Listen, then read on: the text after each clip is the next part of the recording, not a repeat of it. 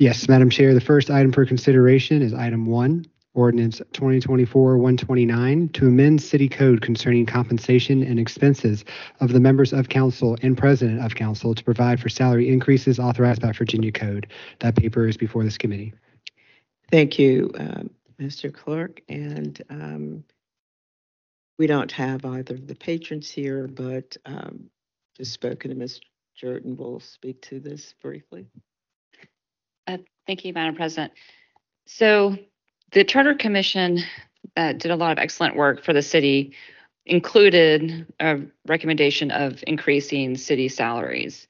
So this particular request was actually part of our charter changes that went to the General Assembly and unfortunately did not make it out of General Assembly this year. During that session, however, there was another piece of legislation submitted by a representative from another part of the state to allow localities to increase their city council compensation. That has allowed Richmond to pursue this increase.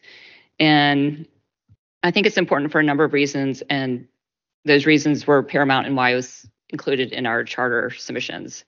One, this current salary of $25,000 is really prohibitive for a lot of people who may want to consider serving our city.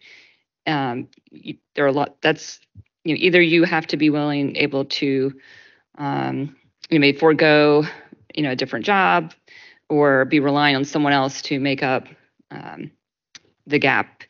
So I think that's one important reason. Additionally, I think we can feel good that the city has taken proactive steps to increase the salaries of our current employees across the city, across the floors.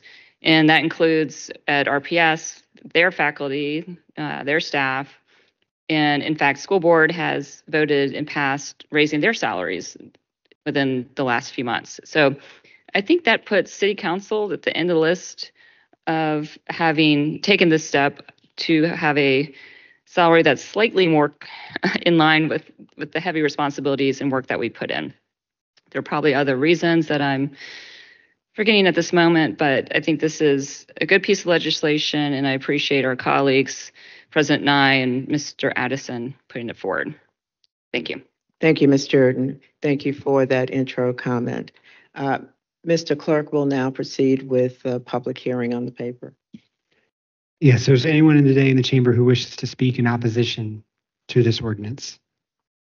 Is there anyone in the chamber today who wishes to speak in support? And Madam Chair, no one signed up to speak virtually regarding this item. The public hearing is now closed. Back to the committee. Thank you, Mr. Chair. Members, any further comment, inquiry, and/or are we prepared? Motion.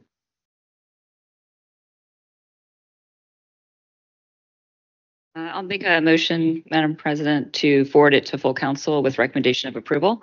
Second. Mr. Clerk, if you would call the question.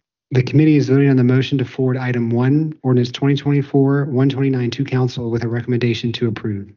Ms. Jordan? Aye. Vice Chair Robertson? And Chair Newbille? Aye. That motion was approved.